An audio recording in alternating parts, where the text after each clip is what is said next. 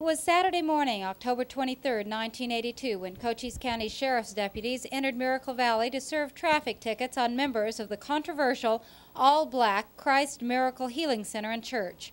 A confrontation erupted. Church members Augusta Tate and William Thomas Jr. were fatally shot by deputies.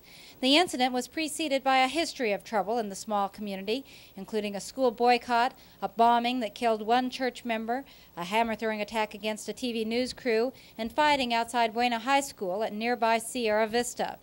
The church members have now gone home, back to Chicago.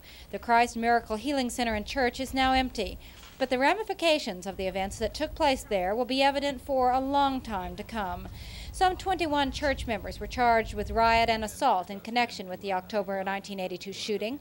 But now Pima County Superior Court Judge Thomas Meehan is ready to dismiss charges against all the defendants. The reason is that Cochise County is unable to pay for the defense of the indigent church members as required by state law. Prosecutors who want the charges dismissed so that they can be refiled claim that financial problems are the only reason the trial cannot continue. But defense attorneys claim that the county has other motives for not wanting the Miracle Valley trial to take place. The defense wants the charges dropped with prejudice so that they can never be refiled. At the heart of those motives, according to defense attorneys, are other pending legal actions. The county and various county officials are named in a $75 million civil rights lawsuit brought by the church members. There are two investigations into the shooting, one by the Department of Public Safety, which is continuing.